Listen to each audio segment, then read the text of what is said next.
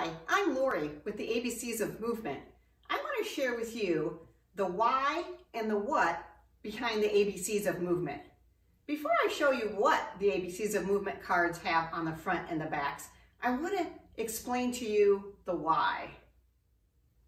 The why is to give you the tools that you need to provide hands-on, multisensory learning experiences for young children. We have grown into a community where we have educational blogs, educational materials, videos to share, guides, activity plans, and ideas, all to promote active learning and movement. We focus on accelerating children's ability to learn through whole body active learning experiences. The fronts of the cards contain a picture of a child doing developmentally appropriate movement experiences, upper and lower case letters with stroke marks showing you how the letter is formed, and the name of the activity. You could just use the fronts of the cards a variety of ways to help children learn while moving. However, the majority of the accelerated learning information is on the backs of the cards. The first direction on the backs of the cards says, say, a. This is a type of phonological awareness, and it helps children learn the alphabet easier. Children that are learning the alphabet learn the sounds that represent the letter before they learn the letter. So, for example, for the letter A, is the sound that is represented by the letter A. The next direction is called trace the letter A. This is called skywriting, and this is wonderful for kinesthetic learners. When you skywrite, we're going to do the uppercase letter. You get your pointer finger out and you do a straight arm movement. Now, I realize that all children cannot do this 100% accurately, and that is fine, especially with younger children. I just want them to be able to isolate their pointer finger and realize that uppercase letters start at the top and go down. This is how we skywrite the uppercase letter A. Start at the top, diagonal, diagonal, and across. Or if you have a set of cards, you can have the child trace it with their finger right on the card.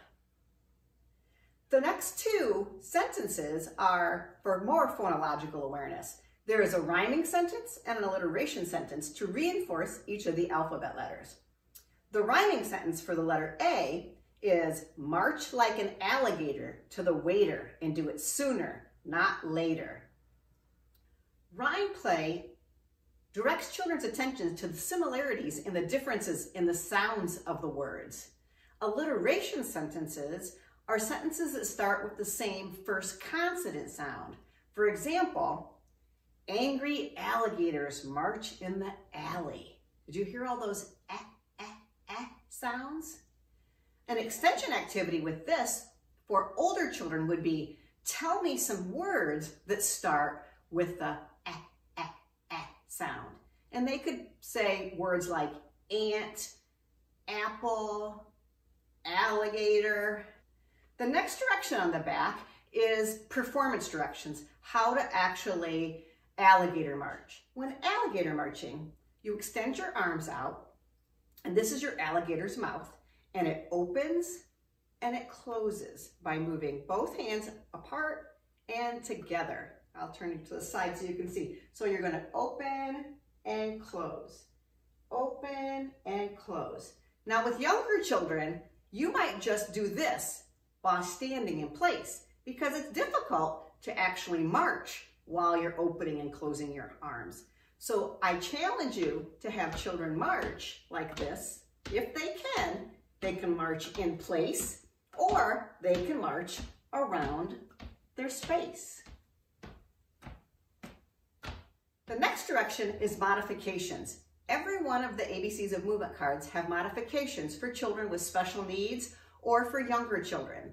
The modification for Alligator March is you can not necessarily have your arms out super straight. You could have your arms like this, an Alligator March, or you could clap your hands like this while alligator marching. If marching's too difficult, just walk. So this is a modification, or this is a modification. Just have your children do their best. The last item on the card is motor component. I'm a physical therapist, and I believe that motor development is the foundation for all learning. So I included 5 areas of motor development when I created the cards. Motor planning, bilateral coordination, crossing the midline, strength, and balance. We don't have time to get into those today, but just know that Alligator March is a great activity for bilateral coordination, using both sides of the body together in a coordinated manner. Bilateral coordination is a very good component that children will need to build on when they're learning how to read and write. So that was the information that I included on the fronts and the backs of the cards and the why the ABCs of Movement was created.